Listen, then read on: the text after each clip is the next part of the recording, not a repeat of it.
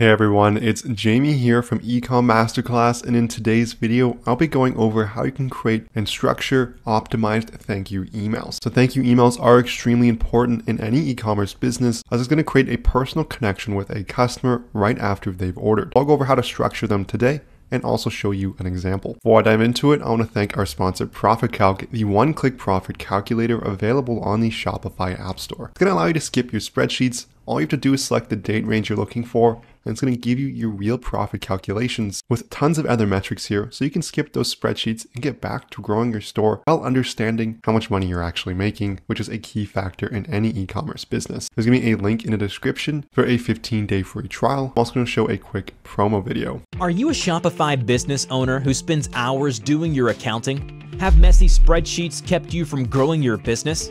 Discover ProfitCalc, the affordable and easy to set up Shopify app that crunches your numbers in just one click.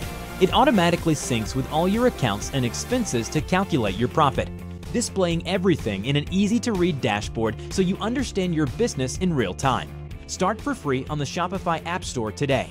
So let's first go over why you want to be sending customized thank you emails. The first reason is that it's going to build a personal connection with the customer. This customer just went through, found your store online and ordered something without ever seeing your face, probably without ever speaking to you. And so you're just some faceless website online. You want to build a personal connection with them by sending them a thank you email, maybe telling them a bit about yourself or your company. I'll go into that later, but it's going to build a stronger connection here with the customer. This is going to make them more likely to buy from you again, as you're building a personal relationship, which is so key here, as having multiple orders from the same customer is going to be essential to high profitability, as it's going to cost 5 times more to acquire a new customer than to retain a previous one. The next reason you want to do it is it's going to set expectations. So tell them about your product, maybe some of the benefits, when they're going to receive it, maybe what they're going to get in the box. This can help set expectations so the customer is looking forward to it and they're not going to be disappointed. The last one is going to be upsell or cross-sell opportunities. Now, you're probably not going to do this in the immediate thank you email, but it's going to give you an opportunity down the line to do so as you've started to build that personal relationship, increasing that average order value and your frequency of customer purchases. So let's go over a basic structure here of a thank you email. So you're going to say, hi, dear, depending on the language you use for your store and what tone you want to set.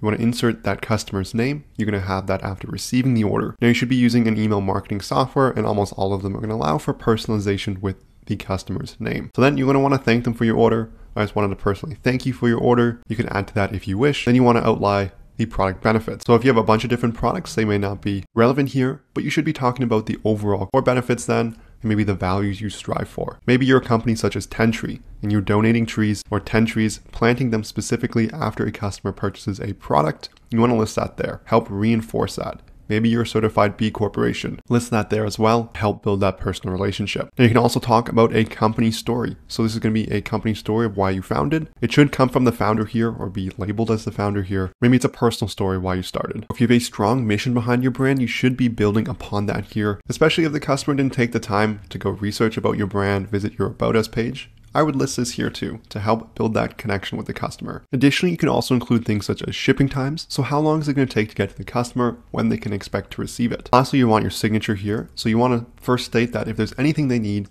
they can feel free to reach out. You can welcome them to the community.